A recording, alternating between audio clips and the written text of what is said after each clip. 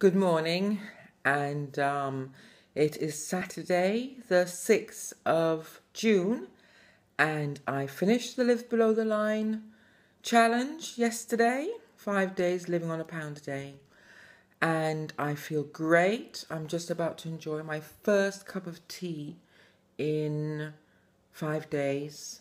I have missed having tea. I've been living on water hot, water cold.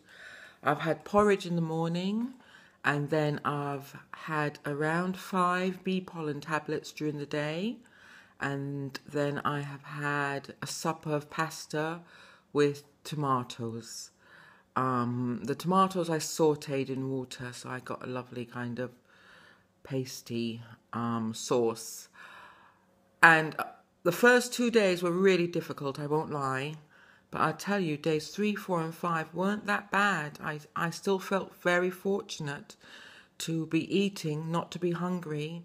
Some people on our planet live on £1 a day for all their needs, not just food and drink, but everything. And that is disgraceful in this day and age, don't you think? I've done this challenge, the 4th year now, to raise funds for Malaria No More UK. And that's because I survived malaria when I was a child of about 8 or 9. My brother Randrick also survived at another time. So we're very grateful in our family for malaria tablets and for quinine and for the local hospital. So many children die of this preventable, curable illness, and I'm just asking people to donate a few pounds.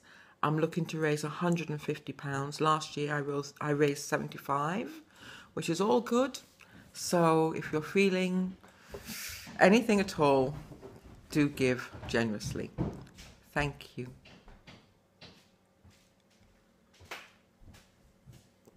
That tastes good.